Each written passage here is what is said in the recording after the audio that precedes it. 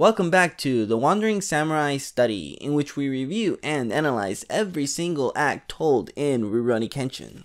So first and foremost, I want to say thank you to everybody who watched the first video and everyone who is clicking on the second video. If you've come from the first video and you're now moving into the second video, thank you. Thank you for deciding to join me on this journey. How long you decide to stay, it is completely up to you. I don't hold it against anybody. But nonetheless, I very much appreciate you. But if you're watching this video first and you haven't seen the first one, well then go and do that. Because this is talking about Chapter 2 or Act 2 of Rurouni Kenshin. And in that first video, we're talking about Act 1 and the basic introduction of Rurouni Kenshin. Oh, and a couple last things that I want to say is that these videos are recorded in advance, so any suggestions and recommendations that you guys have for me will be shown and listened to in a later video than this one exactly. I'm doing this to give myself a head start on uploading and editing and figuring out the routine that I'm going to have for this video series. Oh, and truly, one last thing before we get started. I know that I made a lot of comparisons to the anime in Chapter 1, and I knew that I was doing that as I was recording, and even in editing, I was like, well, I'm trying not to talk too much about the anime, especially because this is what started it. The anime did not come first, and I am well aware of that. My wording in that first video made it sound like the anime came first and then I was comparing it to the manga, but no, I know what's up. But I'll try not to make so many anime comparisons. It's just that this story in particular is different from what the anime created. This is of course first, but then when the anime came, it had some loose liberties, and I think that some of those liberties are worth mentioning and noting when talking about this series, because a lot of people think that if they watch the anime, they know the story, and a lot of the times that isn't really the case.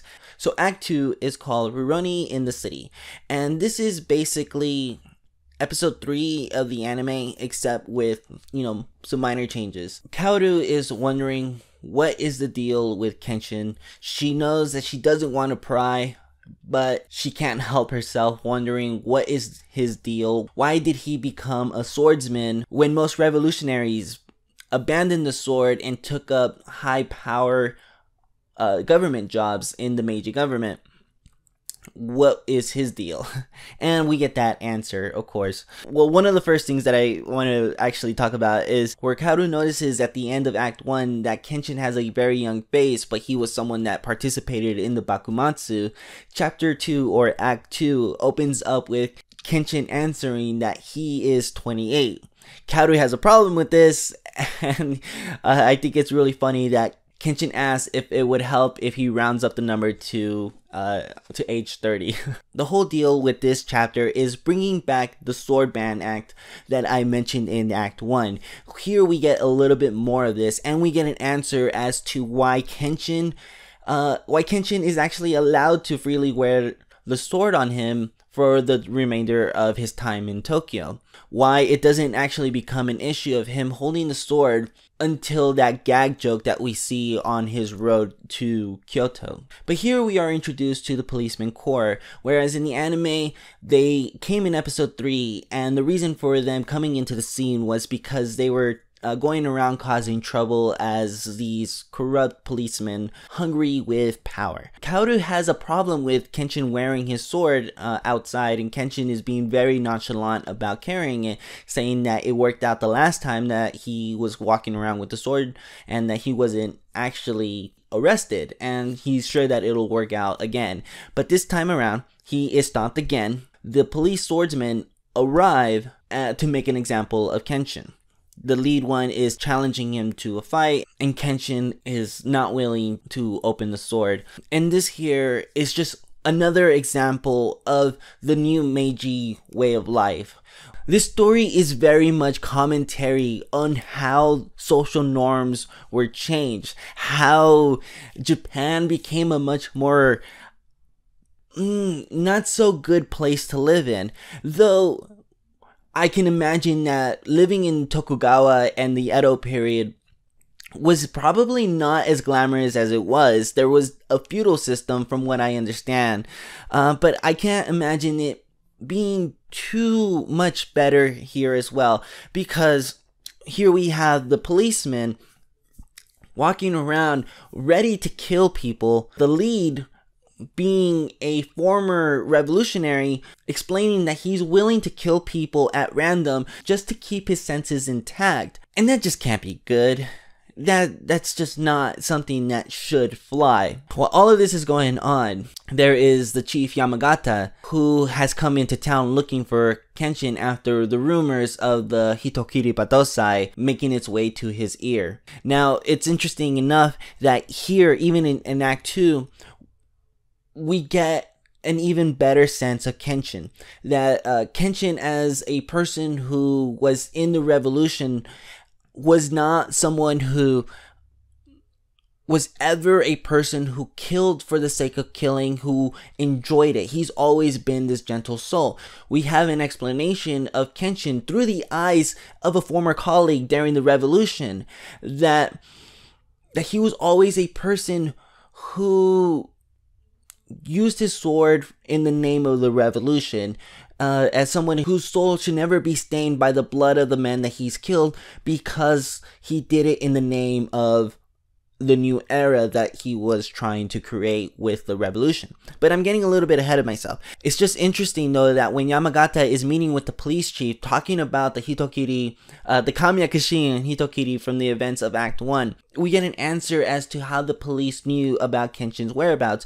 For one, they admit that the people that they arrested say that they were actually beat up by the real Hitokiri Batosai. Now, the chief didn't actually believe it, but Yamagata sensei actually knew what was up, or understood who it was, because their description, or the rumored, or the Kamiya Kishin Hitokiri did not fit the description that he knew of Kenshin. He always knew Kenshin as somebody who only killed when it was absolutely necessary, and not for glory or for fun.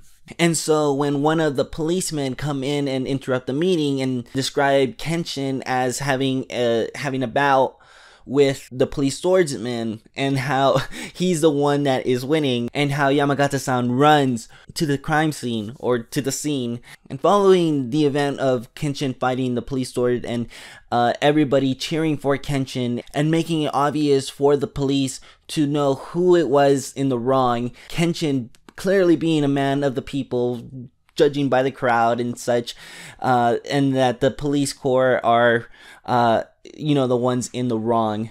My favorite part here, and it's a scene that I really enjoy in the anime as well, is when Yamagata tries to get Kenshin to enter the carriage.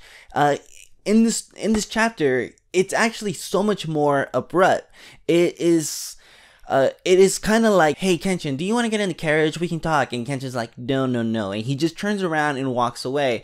When Yamagata tries to get him to stop, Kenshin is just like, no, I'm good, and just walks away. As I previously mentioned though, Yamagata, a former colleague of Kenshin, knows exactly the type of person that he is. And he says that if anybody tries to give Kenshin any trouble, he will use his power to, and Kenshin interrupts him saying to shut them up, like this man tried to do with the crowd. It really just emphasizes Kenshin's character. If it was at all vague in the first act, it is very distinguished and very clear here that Kenshin is a person who is going to wander to protect the people around him. It's very easily stated in the act as well.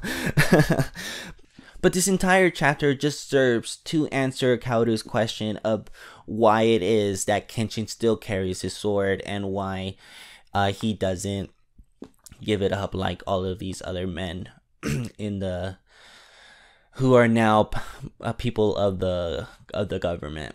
And one final thing before I close off is they actually explained during the Yamagata meeting how the government was set up through the revolutionaries and how they all broke out into different branches. One went into the military, one went into the police corps, one went into I don't remember the other ones at the top of my head, but it's interesting though, like how Watsuki has essentially given us history lessons sprinkled into the story itself, and it's something that I very much appreciate as just a person who enjoys history and understanding little bits of aspects of how things came to be.